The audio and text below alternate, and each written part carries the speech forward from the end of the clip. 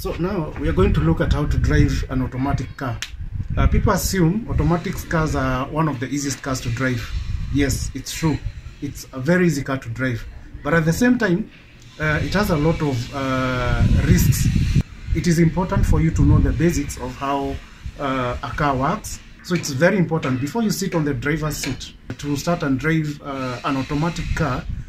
Just make sure that you understand clearly how it works, and get someone, a qualified driver, to introduce you to the car and to be able to guide you how to drive a car. Do not attempt to drive an automatic car or any other car for that matter without being accompanied by an experienced driver if you don't have an experience how to drive a car. It's very, very important. Safety is very important when it comes to motor vehicles. So let us look at how a car works. So let's begin with the basics of a car. What you should know when you plan to start to drive an automatic car. So we look at the basics of a car. And this is what you should know. Number one, very important, how to steer a car. You should be able to know how steering a car works. Very important. You don't want to start to drive a car and you can't control it. Number two, controls. This could be your indicators. Very important. You must know how to put indicators. You must know how to put on lights. So in short, you should be able to know the various controls of a car and how they work. We've not yet started the car. Then number three, and most important, you must know how to stop the car. You will start to drive the car, and that is a common mistake that happens, but how do I stop it? So just make sure that you know how to stop a car and you will be safe.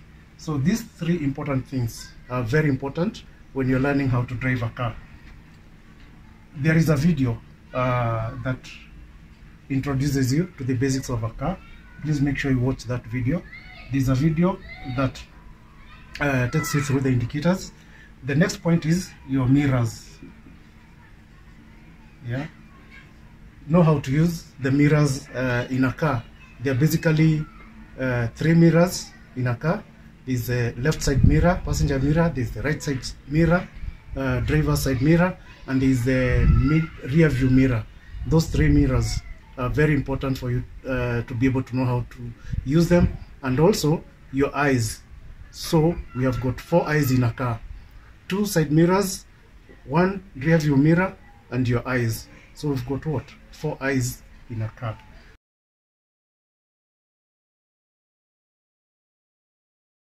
An automatic car has got 2 pedals: the accelerator pedal and the brake pedal. These are the 2 pedals you'll find in an automatic car. So here you have your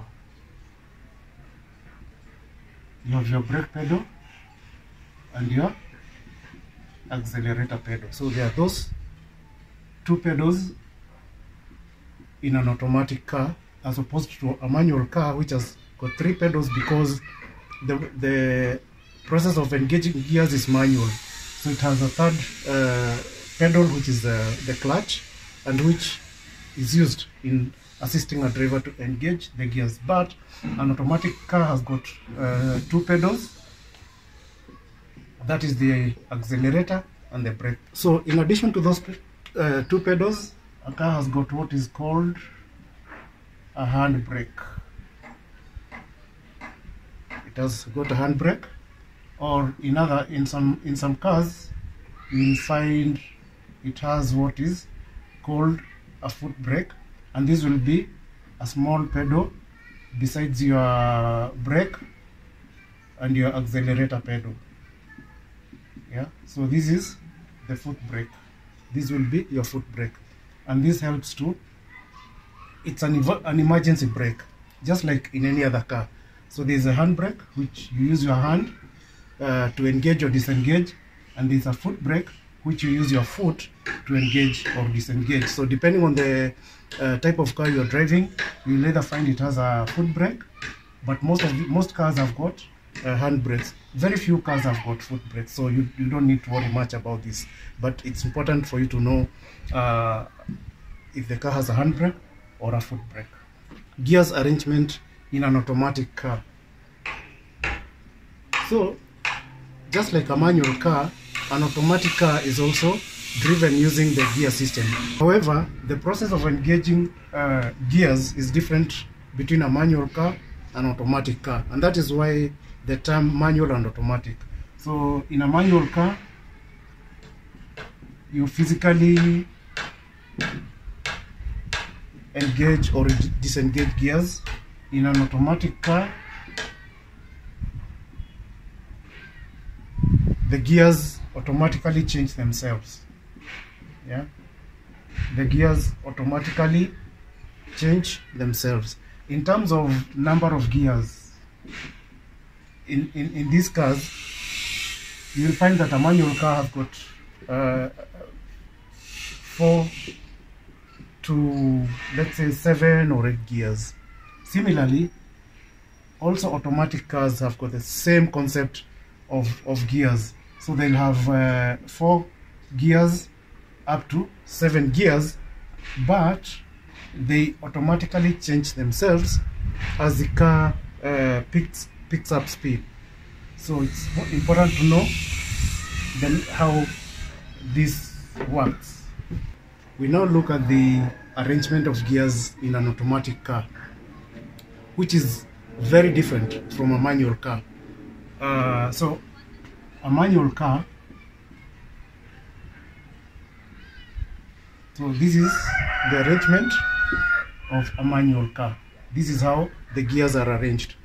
So when you're engaging gears in a manual car, which is physical like we've seen, you will engage from number 1 to number 2 to number 3 to number 4 to number 5. And when you engage the reverse gear, you also engage the reverse gear, and the car will move backwards.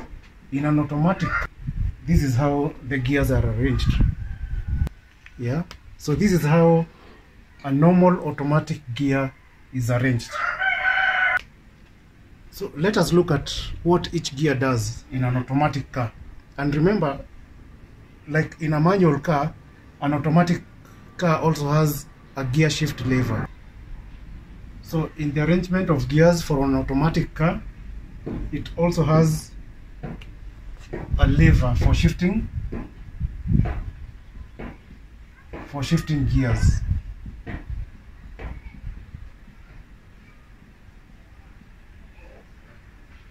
So, and mostly you will find this is an example of a lever, and it will have a knob. Either at the side, there's a knob at the side, or basically here, there's a knob here, or on top here, you'll find there's a knob. So it is very important to know what this extra knob does. So the basic knob allows you to jump your car from neutral to drive, or from drive back to neutral and into reverse. So it is very important. Also, when you're coming from the parking position, you press the knob inside or whatever, depending on the design of the gear lever, and you are able to shift gears up and down. You must press the knob to be able to shift the gears up and down of an automatic car.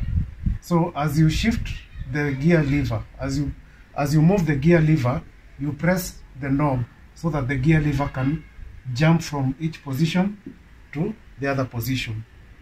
P means parking.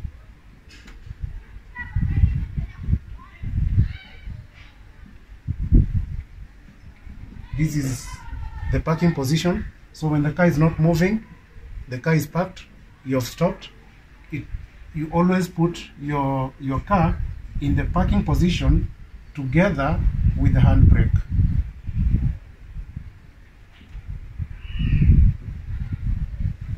So always make sure whenever you park your car or you stop the car and you'll not be driving again, you switch off the car and get the handbrake and put it in the parking position. Then we have a reverse. The reverse gear, as the name suggests, is to move your car backwards. Then we have the neutral position. So just like the manual car, which has a neutral position, also an automatic car has a neutral position, and it is denoted by the letter N on the gears arrangement. So when the car is at this position, it is free. It can roll backwards or forwards, and if you've not pressed your brakes. So whenever your car is at the neutral position, please ensure either the handbrake is engaged or you have pressed your brake. So when the car is at neutral, it is free. It is at free mode, and it can either roll backwards or forwards depending on the surface where the car is, if you've not pressed your brake or you've not engaged the handbrake. So whenever the car is at the neutral position, always ensure that it's either on handbrake or you've pressed your brakes. So that is the neutral position. Then finally we go to the drive, which is the most used gear in an automatic car and the most critical gear in an automatic car. So when you want to drive off the car, you engage the drive gear and accelerate. For an automatic car, you don't need to change any gear. So you just need to accelerate and the car will move. What you just need to do is to control your car using your steering wheel, reduce the speed using your brakes when you need to reduce the brakes, and that is it, and the car will move. And the other thing you need to know is that when the car is at the drive position, it automatically shifts gears based on the speed at which the car is traveling. So unlike the manual car where you have to manually shift the gear, the automatic car shifts itself from gear number 1 to gear number 5 or gear number 4 or gear number 6, depending on which gear speed the car has.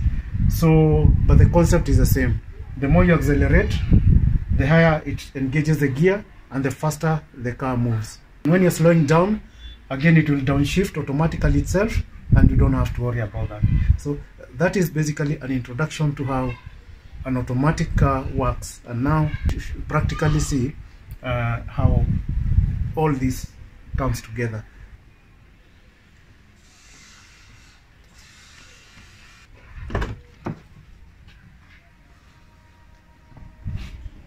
So we'll do this practically inside the car, and we'll see how it works. In the theory aspect, so now we're going to the road to learn how to drive an automatic car.